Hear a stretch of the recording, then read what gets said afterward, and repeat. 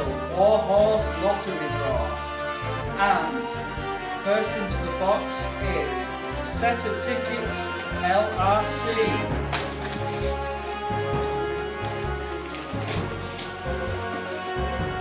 Look at all those tickets going, how amazing, and that shows how hard you worked at making sure you were in green for all this half term and last half term. I can barely get all of them out. Remember, this shows how many books have been read across Key Stage 3, with students who were in green every week getting 2 raffle tickets per week, and students who are in amber getting 1 ticket. Just making sure that I give every last one out, and to confirm that is an empty box, the box is empty. I'm just passing it over, and that will be adjudicated on by special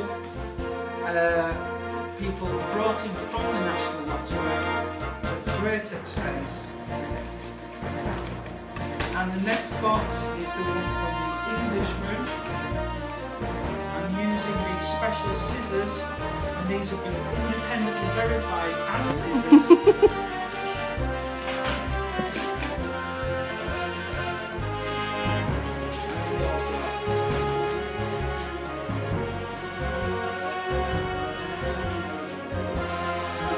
You can see that's empty. And then I'm just like independent adjudicators that check is an empty box. I'll give this a really quick roll round. Make sure everything is absolutely mixed up. Gotta tilt it over.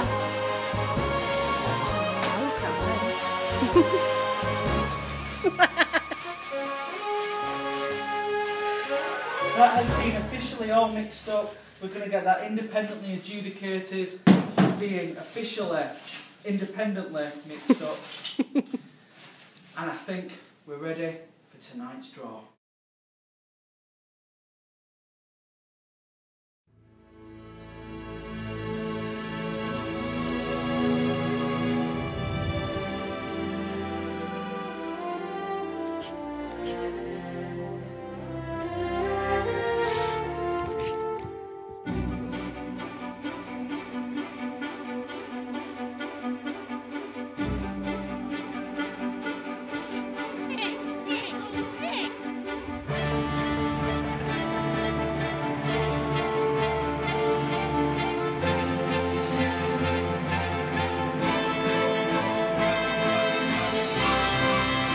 So Joey to the army.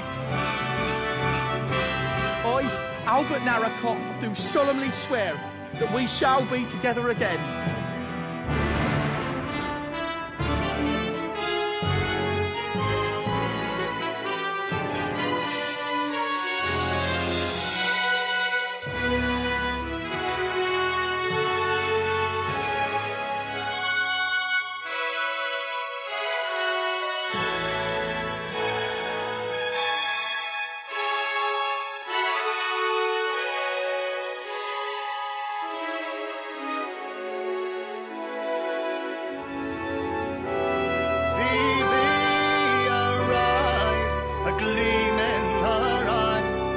The year turns round again, and like barley corn who rose from the grave, a new year will rise up again.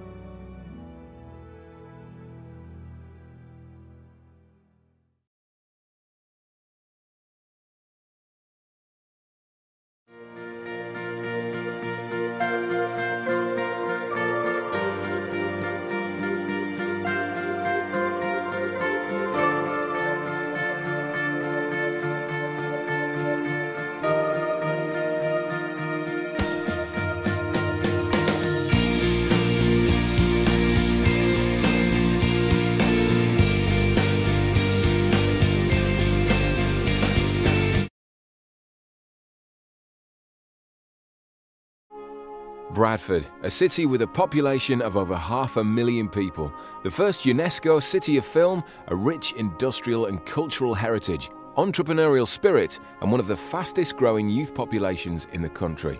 But there's one thing the city is known for more than anything else. Curry. Curry. Curry. Curry. Curry. Curry. Get thee to Bradford, the curry capital of Britain.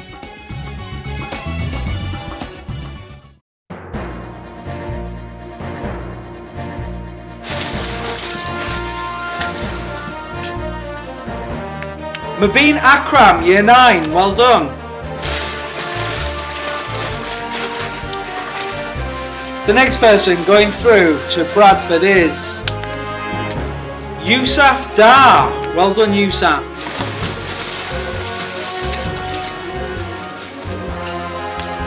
Maria Shah. Well done. The next winner is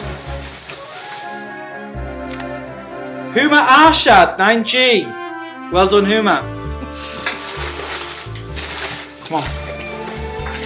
I don't think what's his face would do this, would he?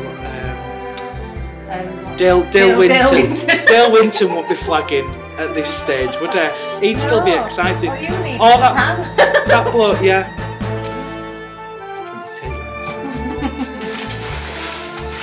And next up, going through to Bradford is Zayn Anwar.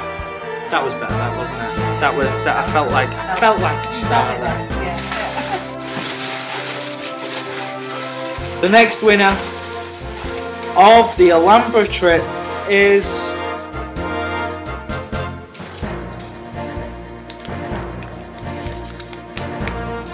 Azif Ahmed. And Azif, a special mention because I think that's the only ticket you have had in this year. Going through to see the fantastic production of War Horse with us is Adam Livesey in Year 9. Well done. And the next winner is Eve Abrams, Year 9. Well done, Eve.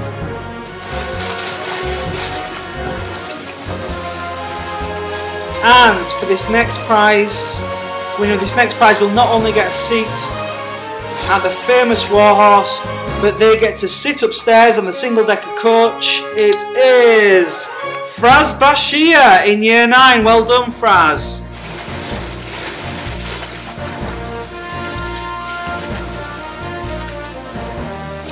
You've been to London, Paris, New York and Milan, and now, finally, you get to come to Bradford.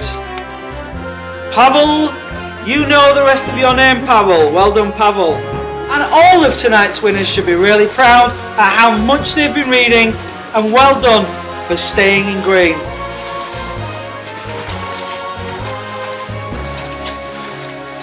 And the next person coming through to eat at Omar Khan's famous curry house is Martina Stazinska in 9p. Well done, Martina.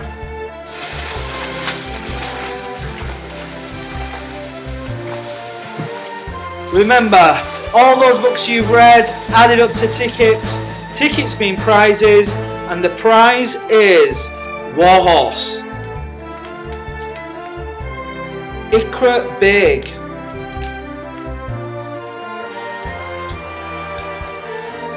Remember, the National Media Museum isn't the only National Museum in Bradford.